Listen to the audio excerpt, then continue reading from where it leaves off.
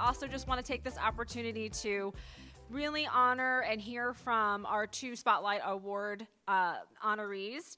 And so it's my pleasure to have this discussion called Visioning a Political Home for Asian American Women Political Leaders.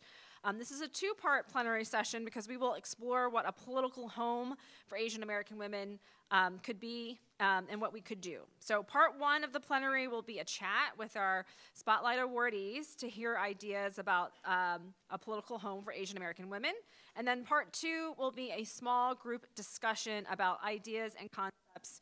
And this is where we hope as an organization to capture those ideas and input from all of you to help shape future women's collective programming. So let's please welcome our honorees, Philadelphia City Council member Helen Gim and the Honorable Dr. Martha Wong, with our moderator, Irene Bueno.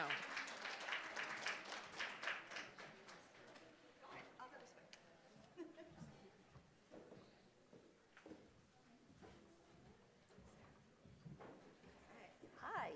Good afternoon. Yeah. Hello, good to see you all. Well, good afternoon. Did you all have a good lunch? Yummy, yummy, great. Well, I'm Irene Bueno, and I am so honored to be here today and to moderate this amazing panel of women who are pioneers, trailblazers, and just can't wait to learn more from them. As Madeline said, we're talking about, I want to say American home, but no, a political home. And I had to say, I work in politics, I'm a lobbyist, I do fundraising, but I don't really know what this is. What is this political home? Probably because I'm not an elected official. But I think we're going to learn today that it's really so important. And for the women in the audience or anyone in the audience who's thinking about running for office or is in office, I think we're going to learn something really important, that this is a really important thing to do. But before I go on, I guess I should first introduce our honorees, and I think some of you saw them at the dinner last night. But I will just give a very short summary because you all have their bios in the program and have heard from them last night. But okay, glasses first. First, want to introduce Dr. Martha Wong, who is the chair of the Texas State Library and Archives Commission. Dr. Wong is a native Houstonian and is a 3rd-generation Chinese American. Dr. Wong is the first Asian American elected to the Houston City Council and the first Asian American woman elected to the Texas House of Representatives. Earlier in her career, Dr. Wong was also the first Asian American to serve as school principal in the state of Texas and also to serve as associate superintendent of HISD, which I assume is Houston Independent School District.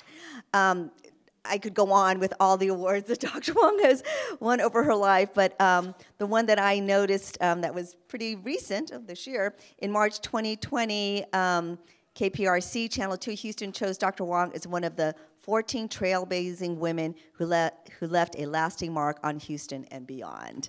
So help me welcome Dr. Wong. Thank you. And next, we've already heard from the Honorable Helen Gim, the Philadelphia City Council member at large. I remember when you ran. You were elected in 2016 as a Philadelphia City Council member, and I have a special place in my heart for Philadelphia because my daughter now goes to school there and is a constituent. But Helen leads a human rights agenda which measures outcomes based on the health and well-being of young people in the city. Helen is a former public school teacher and journalist. She currently serves as a co-chair of the Local Progress, a network of progressive municipal leaders where she helped lead national efforts around sanctuary cities, the DREAM Act, and progressive public education policies. And I remember this too. It is one of her awards. She's a recipient of a number of awards, including Philadelphia Inquirer Citizen of the Year and the 2017 National Rising Star Award from Emily's List, the nation's largest organization supporting women in elected office. So please give a big hand for our panelists today. Okay. All right, let's talk about this issue about a political home. I'm so interested in hearing from both of you about, and we talked about what is a political home, and we want, why is it important, and how do we create it? So let's kind of break that up first, and I'm interested in hearing from both of you what you think a political home is. So Helen, you're looking at me. Let's start with you. Well, this is an issue that I feel very passionate about, and I think especially for APAICS, it's important for us to cultivate and develop. Being in political office or being in the political space is a purposeful place, and it is for women of color, and especially for Asian American women, a place of loneliness, okay? So many of us, Dr. Wong has been the first 30 years ago, and everybody in this room at some point is still gonna be a first. And that kind of says, as someone said earlier, that's both great, Sheng, I think you said this, Councilmember Tao, and kind of sad. But it's a reality, and I think because of that, we have to be very, very conscious about political homes that we build. Many of us are immigrants, come out of immigrant communities. We understand this in our bones. Home is what we build. It's not just the land that you're on or where you're from. Home is where we build it. Family is who we choose. And the political home that we build is the one that grounds us in the work that we have done, that holds us accountable, as Bethany has said, to the challenges of coming into office when we are trying to undo what has been unjust. So I will just say, if our being in elected office is not us changing faces with like little, deletions on now held by an Asian American woman. Absolutely not. Our role of being in office is the fact that our Asian American, our femininity, our gender, our experiences has to fundamentally change an unjust world in which the politics are not working. So if that has not happened, then we haven't really done much change, and this is just a little round robin, pretty little circle of diversity. This is not what this room was created for. This room was created for women to come into office, to see transformative change happen, to build political power out of it. That is, I think Bethany said this earlier, you want authentic power. You want the kind of power that compels other people to come to you, not kind of the titled power or some of the associated things. So I feel very strongly about building homes. I come out of one. Mine was a very small little Chinatown nonprofit where for 20 years we took on the biggest things that could happen in the city of Philadelphia, whether it's like taking on stadiums and casinos on Chinatown land, whether it's fighting for affordable housing, making sure that our children are educated, making sure that we take on privatizers and those who would deport and detain our citizenry, how to build multiracial coalitions for justice, not how to just say no, but how to show a world that actually looks like the one that we constantly talk about. A political home is a place where you do the work. You don't just talk about the work, you actually do the work. You should be the grunt person. You're not the princess or whomever, I don't want to gender this, but you're not the special person in the room. You are actually the person who's making other people become better. You're tapping into people's ability to unlock their own potential, their own things, their own voice, their own ability to network better, to be a better deliverer of the message. And the other important part that comes out of our folk art traditions at Asian Americans United is you're telling people how to tell a story. Because we don't have stories that we can tell. Stories of victory, stories of struggle, we definitely know those. But stories of victory, how did we overcome? And so at Asian Americans United, we do a practice where people have to retell their stories. But it's not the individuals who are there or the ones who are at the mic at the time who tell the stories because they can always talk. It's important to pass down that storytelling ability to younger generations, to other people who are coming in new. When you're building out multiracial coalitions, to be able to share so that other people are sharing stories of victories, of struggles that were tried, sometimes lost, but occasionally won, and that they were transformative in that moment, and that should give us the ability to carry on. That, to me, is what a political home is. And I'll say just one thing very briefly and then pass it on to Dr. Wong. Being in elected office is a very lonely aspect. I think, I tried to be not painful when I asked my question of Bethany and Vita and Judge and Judge Champone. But the work is very lonely, and for a long time it took me a while to figure out how to find a political space. I didn't come into office to be more marginalized than I was when I was outside of it. I wanted to be clear that we had to win big. But that didn't necessarily mean that my political family, which is definitely not the one you chose, which are your colleagues on there, had to be the only definers of who you were. So political homes were built through struggles that we did. We built a big political tables, that brought people in. Again, holding elected office means very little unless what you're actually doing is kicking in the door and bringing as many people inside City Hall with you. So you want to build out tables of conversation, tables of planning, tables of rapid response, tables of legislation, and you want to mix them up all the time. So that was one way. And then lastly, I'll say is that this particular session, I was able to bring in with me 2 other women, incredible women of color, who are now our little version of the Philly squad. And it is a transformative place for us. We share things. We make conscious time to be with one another. We spend time. We go outside of everything. We talk things through. We talk to each other about how we're thinking about votes. We share our speeches because, again, it's that storytelling. You want to teach other people how we're talking about issues, how we're thinking about things. Of course, we're supportive in all the ways that you should be supportive. You show up at different events and you rah-rah on social media. But more than that, we're trying to learn what it means to form a bond in very difficult times, especially when we disagree, especially when we're uncertain, or especially when we're the only 3 no votes on our council body. So I hope that gives a little bit of an example. I'm happy to talk more. Yeah, thank you so much, Helen. Thank you. This one? Is it on? Thank you. Let me say that in Texas, we call a political home your base. That is, the people that are going to support you. And what happened to me, and being the first, you have to build your base. You can't just go out there and say, I'm going to run and not have any support. So what had happened to me is I had been a member of what we call Leadership Houston. I believe a lot of cities have a leadership program where you learn about the city and all aspects of that. And it just so happened that one of the fellow persons in Leadership Houston with me had decided to run for public office.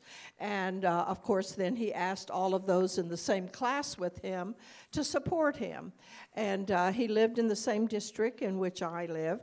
And at that time, I was technically a professor at Baylor University, which is in the city of Waco. So I wasn't in the city of Houston to really give him big support. But I said, yes, I will support you. So what I did was I found, I got my church directory, and I found everyone who lived in his zip codes and wrote a personal card to them to tell them to vote for this particular person.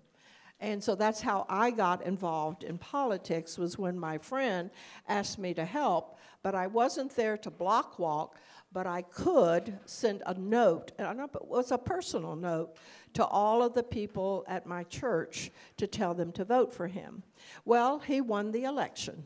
After he won the election, other people, other Asians who were somewhat involved in the political process in the city of Houston were mainly engineers and Asians who owned businesses.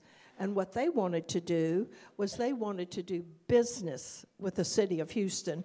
So it was hard for them to sometimes get a contract with the city of Houston. So they were involved in supporting other council members who were already elected and the mayor. And of course, at that time, we had a white mayor, and we had a couple of Hispanics, and we had a black on council, but no Asians. So what happened when my friend had won, the other Asians who had been involved in the city supporting other council members said, well, we need to work together because your candidate won and our candidates have not won. So that's how we got together. The first time around, we developed an organization called the Asian American Coalition. And what we started doing, it was made up of different ethnic groups. We came together at one of the fellows' offices, and we started meeting to say, let's decide who we're going to support so that they will support the Asian community. Well, after we did that, we decided, well, why are we trying to support the white fellas and the Hispanic fellas and the black fellas, and why aren't we supporting an Asian? And so we decided, well, rather than just support others, we're going to run our own council member.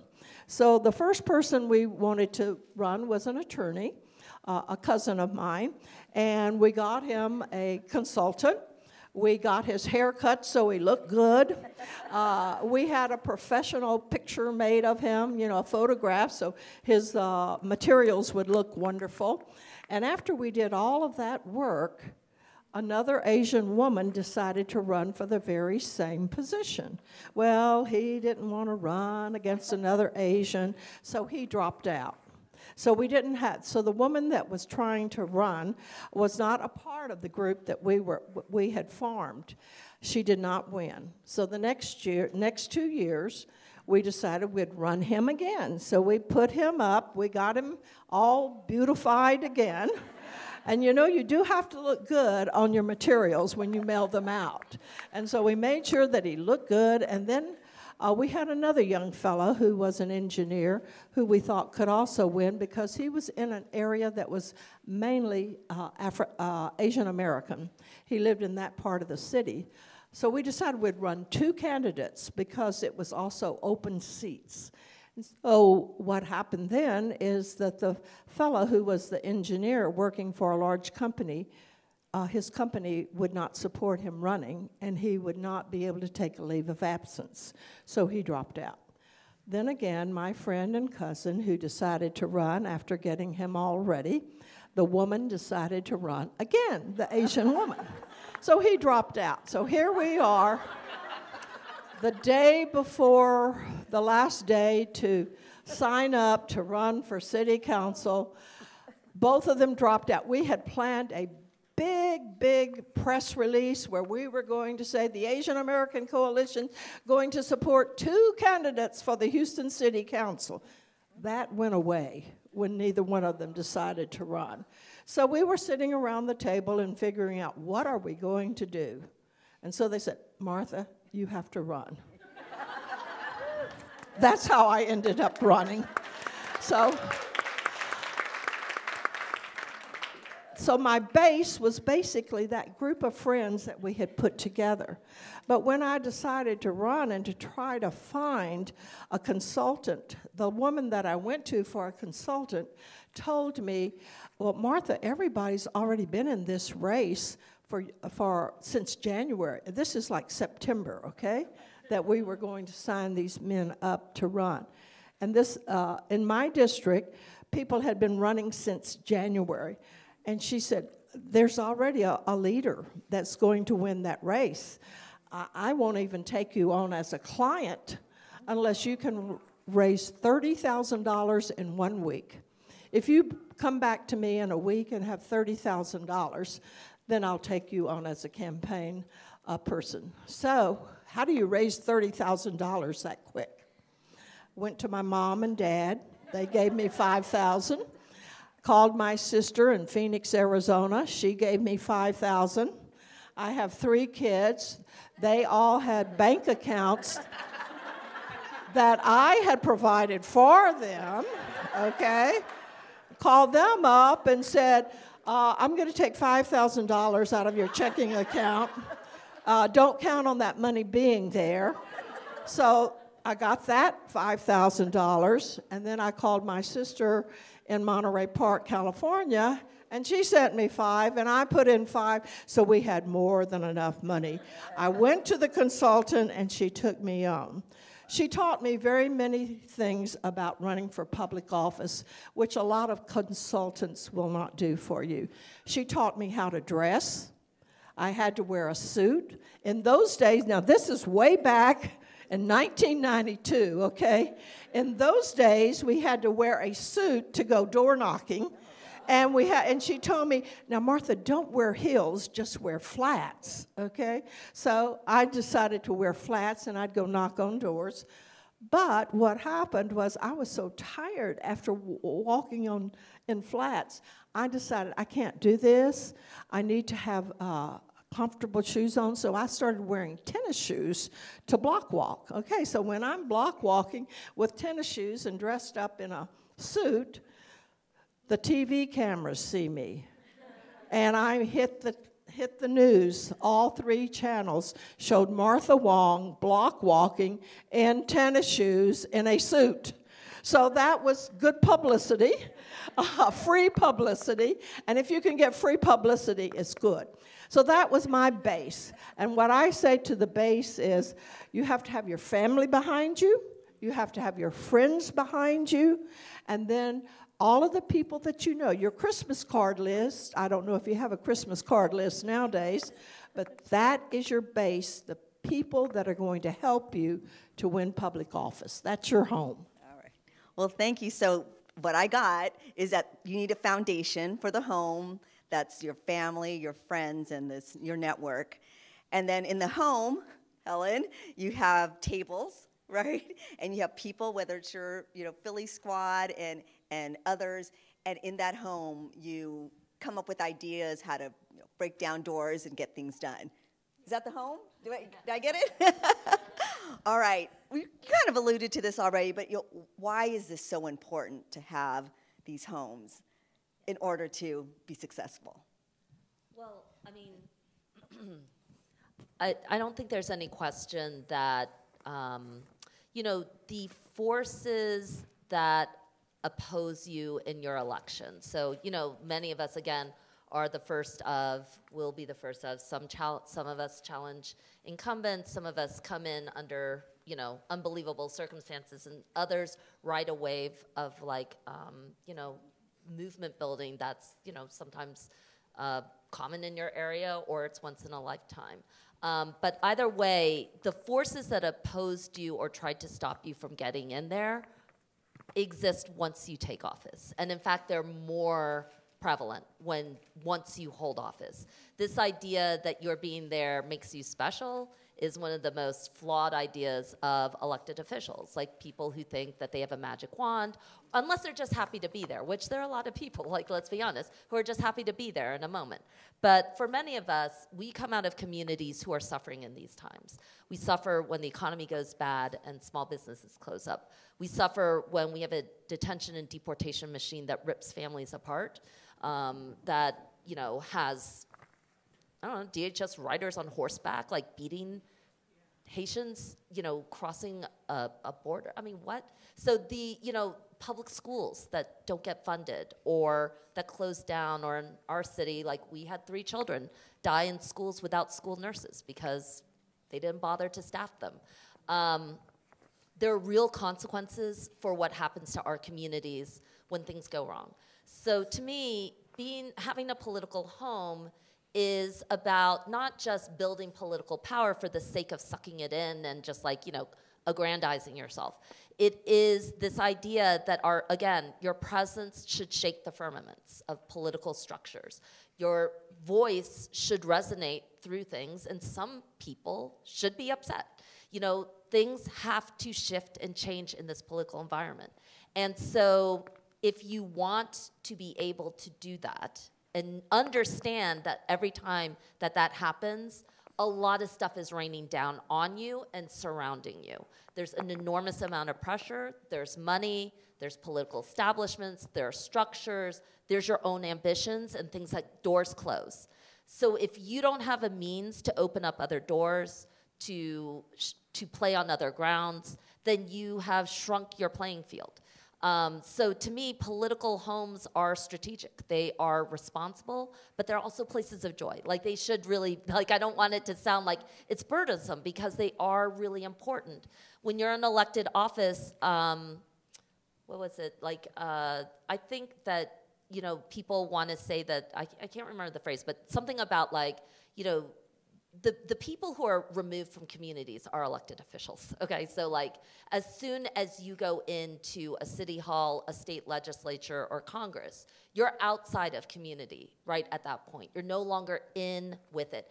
And that is okay. It's not like you are one and the same. I think it's a mistake to think, oh, I'm super tied, they all love me, nothing can go wrong, I'm perfect. You know, I'm reflecting the voice of the people. You don't. You have a voice in a structure that has limited powers. Some of them are expansive and necessary at different points in time. But they are not a substitute for community. They will never replace community. And it is thus your responsibility to be, you have to exercise as much work to externalize your work as possible. So I say that for two things, and just to wrap up, one, you're trying to win, you're trying to change things, so you need a political home to be able to help you think beyond your own like perspectives. And then two, you are not part of the community anymore in elected office, and you must grapple with that. You must be accountable to it, you must be responsible for it, and you must atone. You know, and so that means you must push outward. Everything should externalize. So political homes pull you out of places of comfort, places of adulation, where people introduce you by your titles and a very long biography. Thank you very much, though. But you know, but you are here for a reason, and it does, you know, you may not be here for long. That's the other thing. You may not be here for long. And maybe if you do it right, you're not here for long, because actually what you've done is just shift the things so that other things can come forward. So that's partly why I think about that. And Dr. Wong, so just continue with your story. So you got elected. Why is a political home more important? Let me say that the most important thing in politics is relationships. Relationships. If you don't learn to develop good relationships with everybody, then you're going to be sunk, okay? So once you have your political home, your base, you have to expand that base through relationships. You're going to meet a lot of new people. You're going to be meeting heads of large corporations. You're going to meet very famous people. And you need to treat them with respect and also follow up and develop a relationship with them. That's going to be very important, because when it comes time for you to be reelected, those new relationships that you have will help you to win.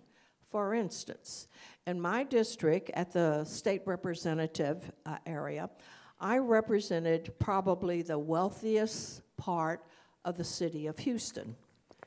Okay, when you represent a very wealthy part of the city, you represent many, many CEOs. I met many of the CEOs. I met the president of CenterPoint Energy, which is kind of like your Edison here in the state of Texas, and he happened to live in my district. So, developing that relationship with him, I also asked him to do a fundraiser for me. So you see how you can use the relationships when you build your home larger. Those people can be of value to you. The other thing is that my political base, and that man that was going to run but never got to run, is he was an attorney. He had gone to law school and a roommate with one of the persons with one of the largest law firms in the city of Houston, and they had been roommates. But that little law firm would not support me. And you know, in the political world, there's always certain groups that are going to be involved in political campaigns. Well, this law firm would not support me. And so I called on my cousin and said, you know, can you help me get into that law firm? And so what he did is he set up a lunch for me. And we met with the guy who was their political director for the law firm. We had lunch, and of course he told him how wonderful I was and what I was going to do and all this great stuff. He was a great advocate for me. And I said, you know, your law firm isn't supporting me. Is there some way that you could talk to the people there at the law firm to help me? And he said, Martha will take care of that. Well, we left the restaurant downtown. My political campaign office was back in my district in Meyerland, and by the time I left the downtown restaurant and got to my campaign office, a check was there from that law firm. So you see how relationships can help you to raise the money that you need to raise. So you'd be surprised what your base can do for you. Make sure that your base will help you and introduce you to the people who will also help you to raise money, because you cannot run a campaign without money. My campaign, when I ran for state representative, the first campaign in the state of Texas for a state representative was $1 million. $1 million, and I did not have $1 million. So it all came from friends and families. So that's going to be very important to develop those relationships and expand your home. Thank you so much. I just got the sign for Q&A. So does anybody have any questions? Because I can keep going. I have a question. Maybe we can get things started Yes, go ahead. Everyone ponders everything. What have parts of your political home that have sparked joy for you? I could not hear the question. Sorry, what parts of your political home have sparked joy for you? I mean, all of them for me. You know, I mean, like the idea of being able to build a political space for yourself and for the people that you are closely tied to, or your missions and purposes are tied, is actually a very joyful space. I think it's that purposeful effort at making government, especially for me, since I'm on a local city council, I love local politics in part because it's closest to communities. We have a chance when the state goes wrong or the federal government completely stagnates, or worse, to figure something out at the local level and to bring, tear away like the impossibilities that seem to come up whenever we talk about national politics to what must happen because it's about each other. And I think that just changes the space. We get tighter together. I think when we do it right, we can see something start from its very inception to winning it through legislation and then seeing it become like a bigger reality. So I feel like all the places in which you invest are worthwhile, you know, and they're really joyful because, you know, you're not in City Hall. The thing is that I think that the other aspect of it is that if you do it really well, and all of us in this room, and especially Madeleine, I think, and all the folks who are supportive here, we're fundamentally talent scouts, right? We're fundamentally looking for somebody who is inspiring us too. And if we're good at this, we're inspired by other people. It's not like we're like dead inside, you know, where we don't have these emotions. All of us are in here in part because we're like, we could do a lot of things this weekend, but we're looking for inspiration. We're looking for other people, glimmers of like opportunity and possibility.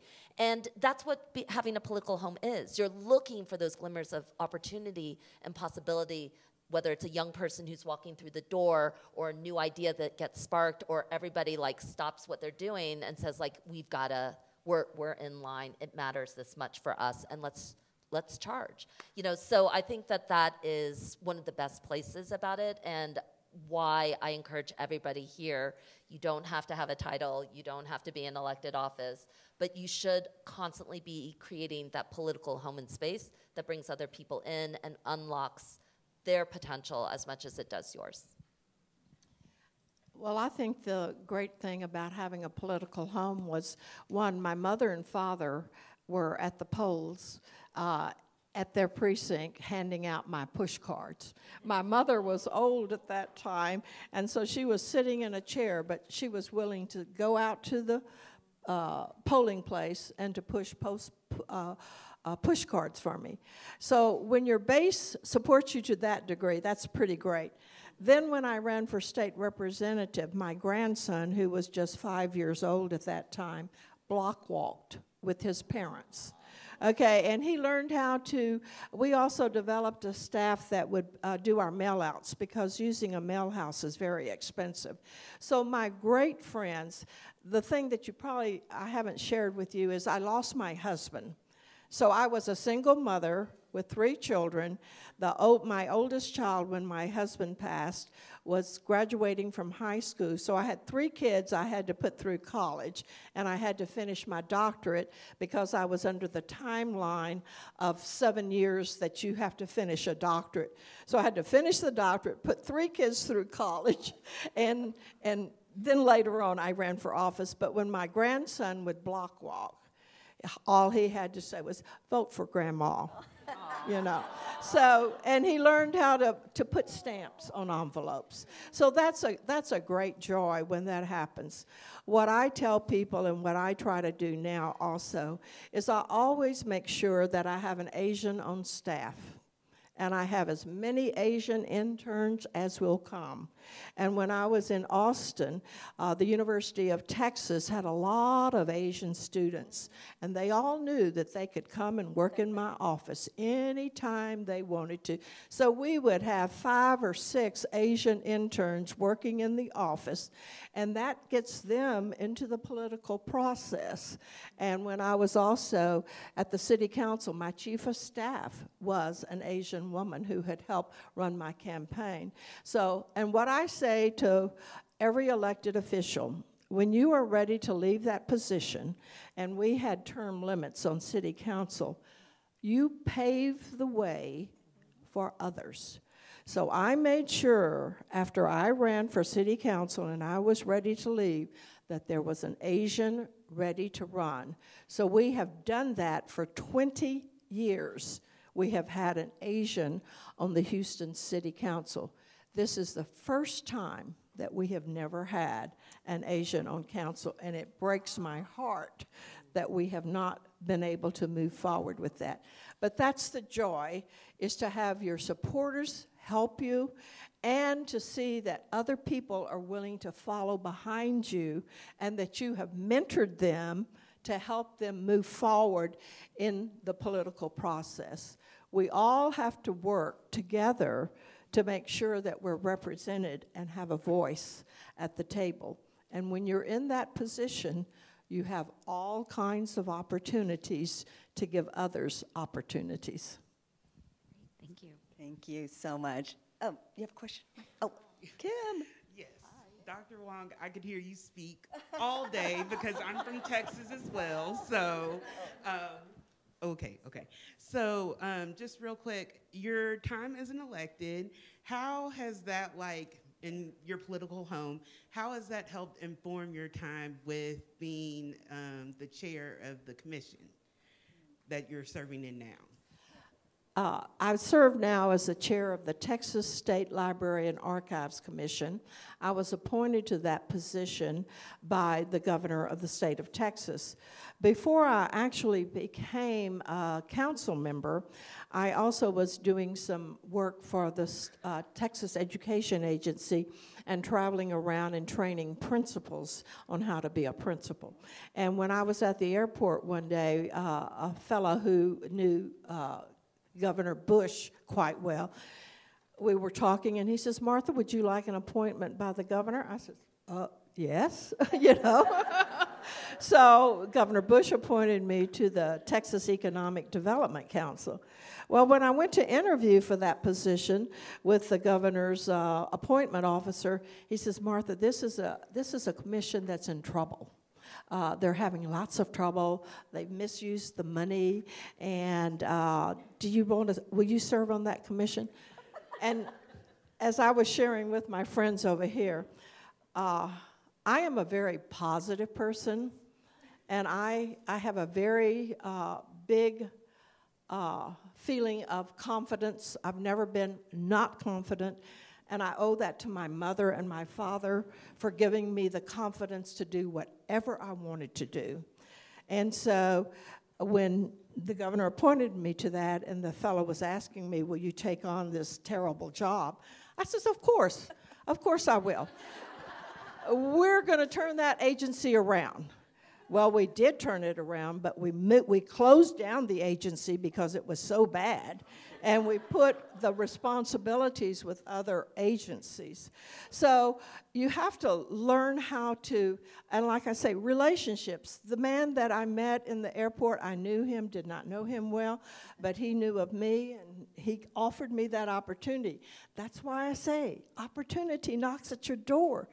Take that opportunity. Don't pass it by. So that's what I do. I'll share with you that this summer, I have been able to place 3 Asians in internships because they came to me, they asked me, and I have helped them. One of them is living with me. He's my sister's grandson, and he has an internship at the bioinformatics school at the University of Texas Health Center. So that's an internship. He's an IT person, and that's what that school is about. I just recently had lunch with a young lady who was interested in politics, and I got her an internship with one of the council members. And he's my favorite council member because he always does whatever I ask him to do, you know. I mean, when I have a trouble with the city, I call him and he takes care of it.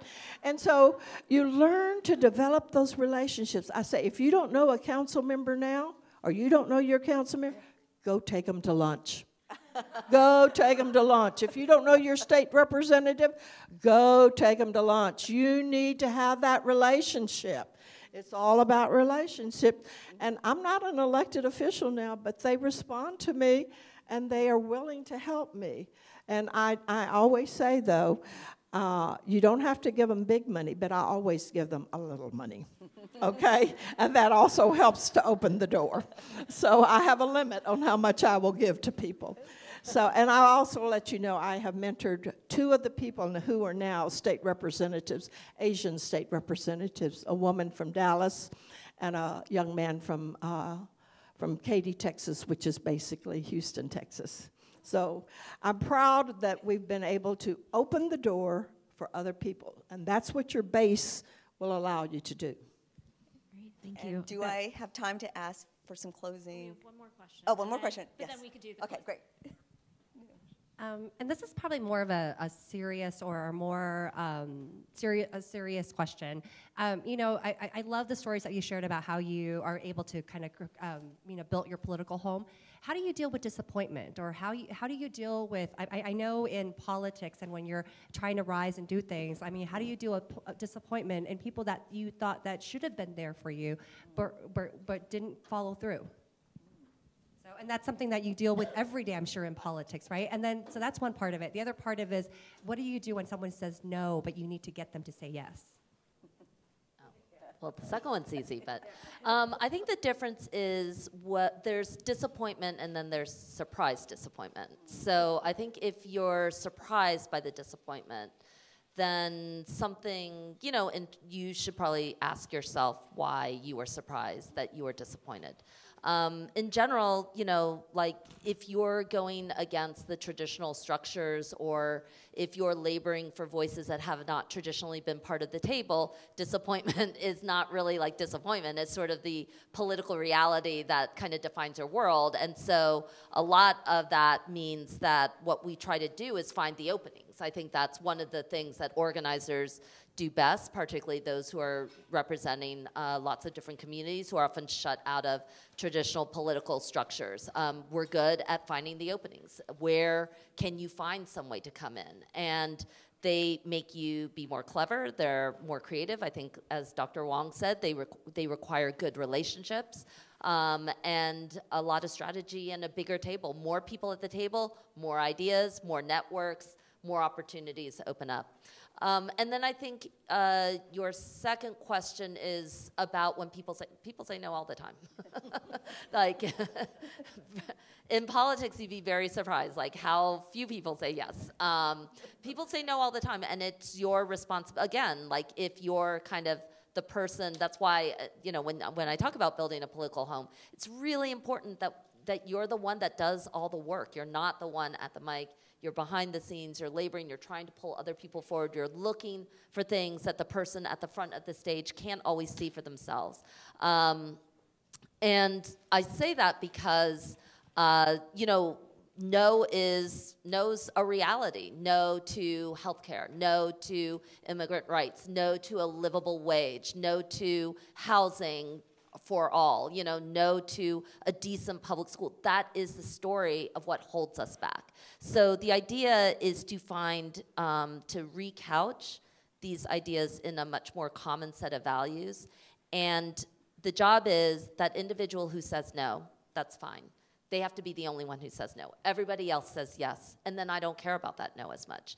Because you're pushing, if we do this work right, saying no to these fundamental things that make life decent in America what it is, then you're the one who's outside the normal structures. And the way I tried to do that is to think about it in that way, that if you're really pushing for this big idea, for transformational change, for things that communities have been crying out for years and years, then the number of people who say no should be very small, and the number of people who are with you on your side should overwhelm the space. So my job is fill the space, overwhelm it, and the answer is gonna be yes. At the end of the day, people have to take a vote in public, and you know, I've had people say no to me behind closed doors, but when I tell them the votes, I'm not pulling back on this vote, we're gonna vote, and you know, the difference with me is I can do it here in a small group,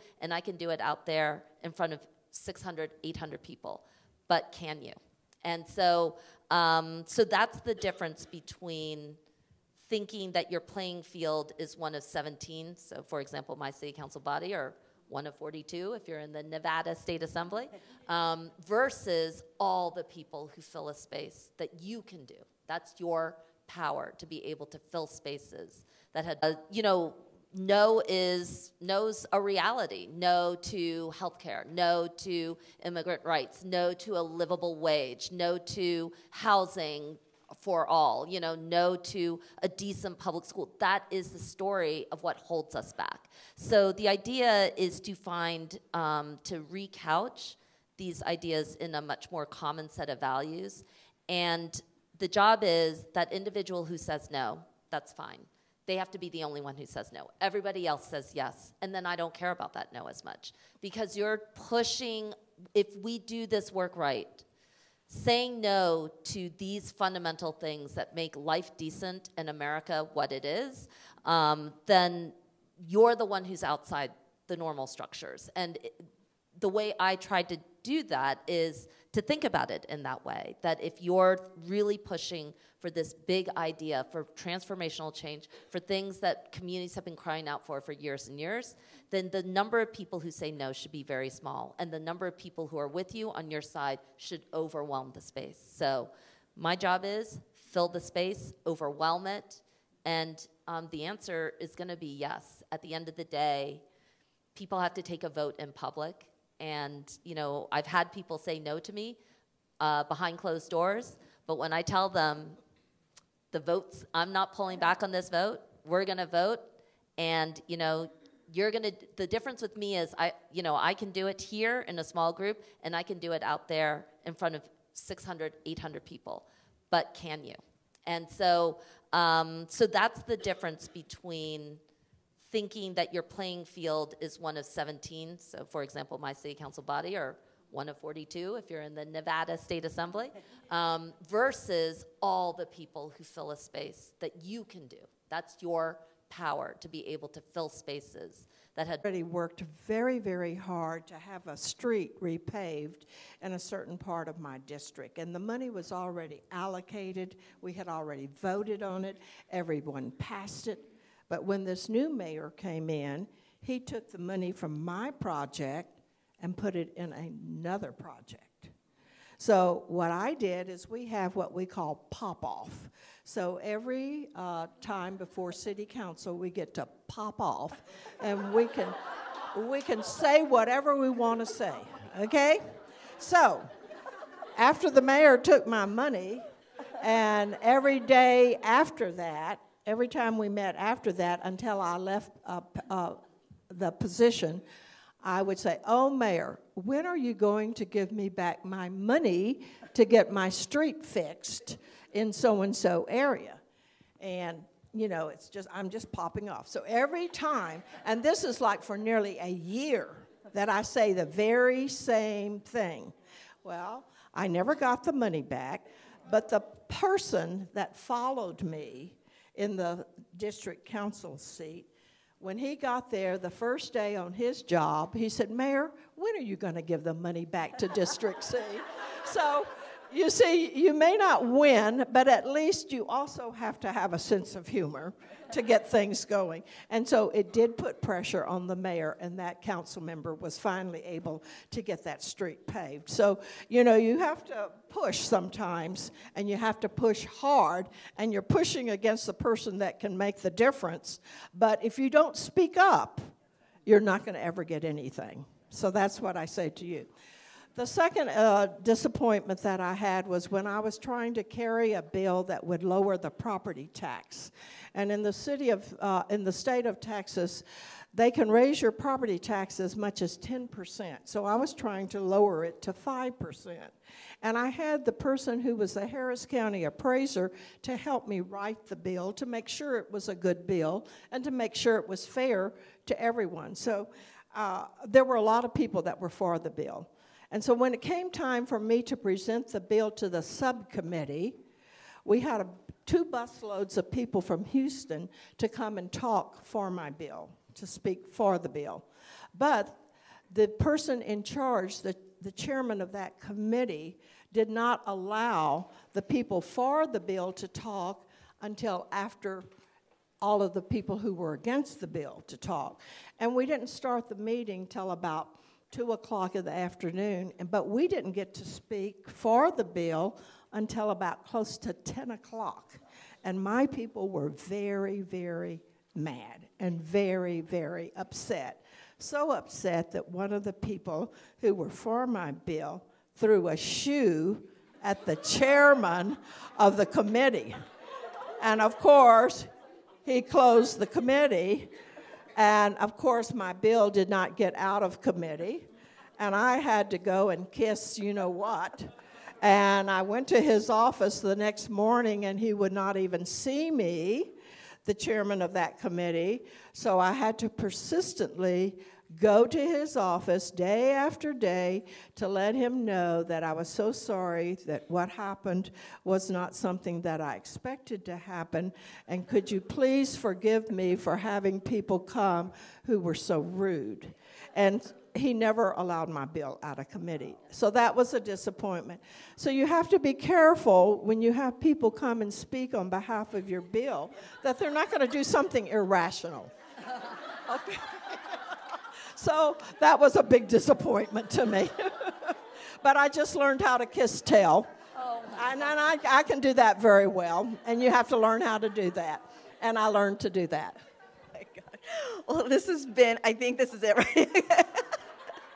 This has been one of the best panels I have ever had to moderate. So thank you so much. Not only did we learn so much about political homes and just about your journeys and amazing stories, I think we all very much appreciate everything. We did get a lot of seriousness in there amongst the the humor. So thank you so much for sharing your time with us and your stories and your willingness to mentor people and help people.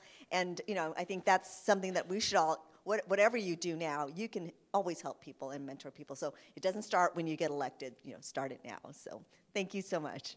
Thank you.